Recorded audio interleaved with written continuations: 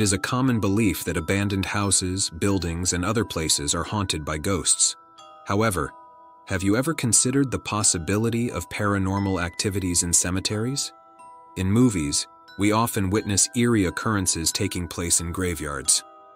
From my perspective, cemeteries are the final resting place for the souls of our loved ones, including our grandparents, friends, and neighbors.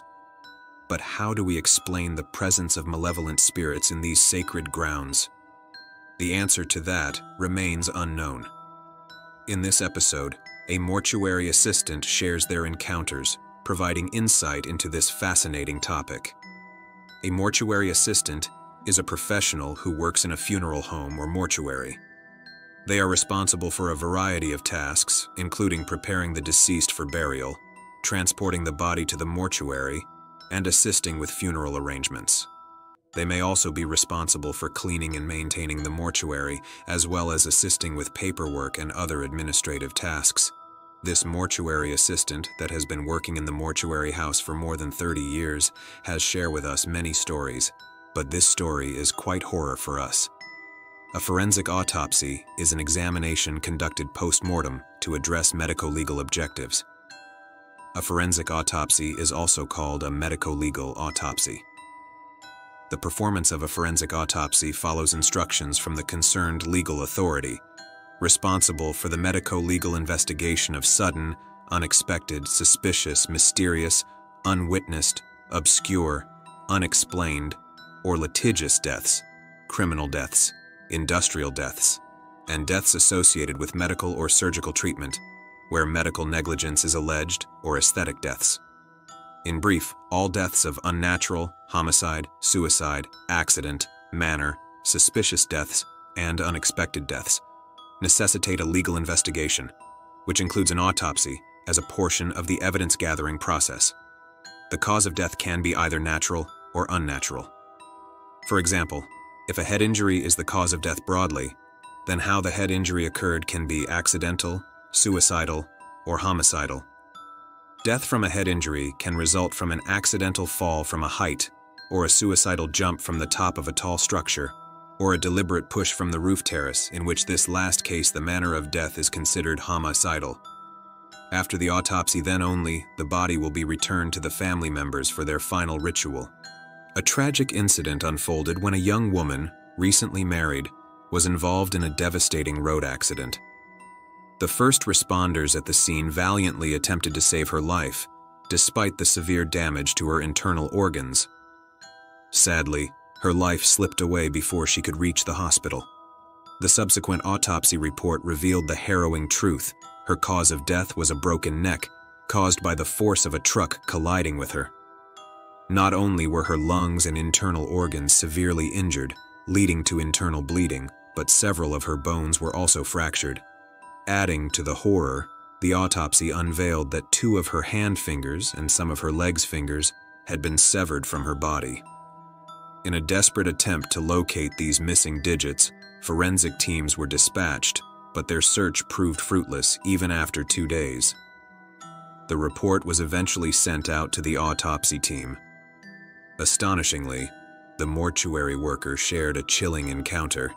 He witnessed the girl's lifeless body from a window, observing her without blinking.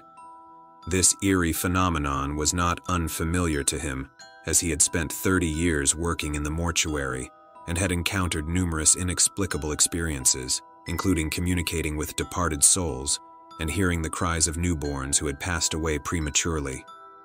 Even after completing the autopsy on the accident victim, he continued to witness the shadow of the young woman fixated on her lifeless form.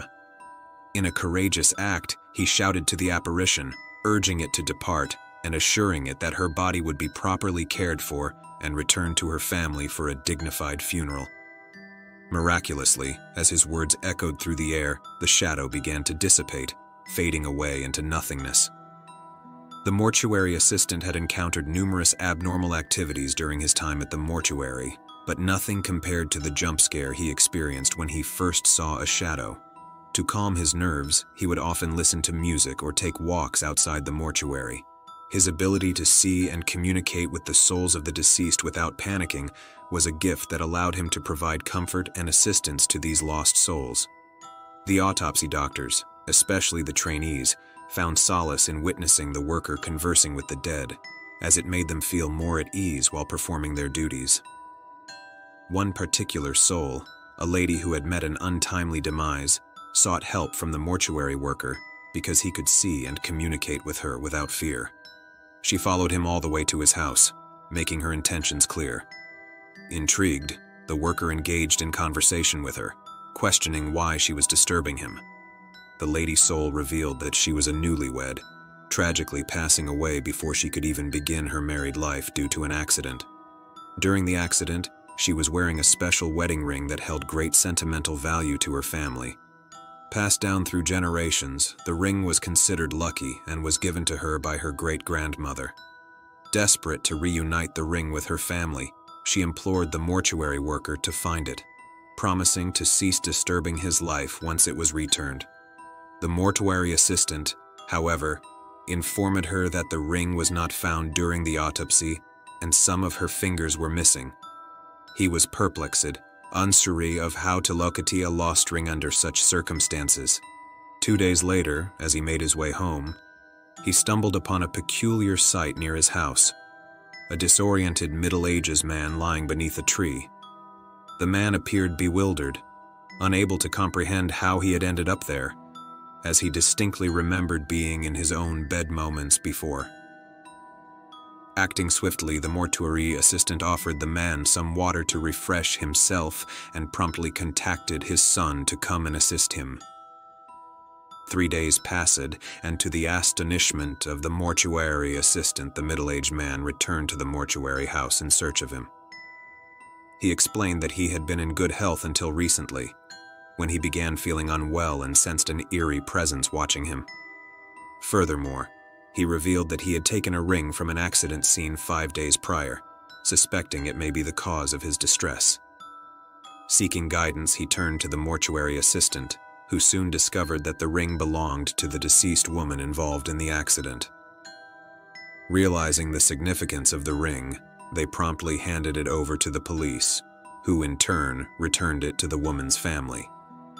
Miraculously, the restless spirit of the deceased woman ceased to trouble the mortuary assistant any longer. This tale serves as a testament to the power of resolving unfinished business and finding closure, ultimately bringing peace to both the living and the departed. Thank you for watching. That's all for today's video. If you want to see more content like this, make sure to subscribe and hit the notification bell.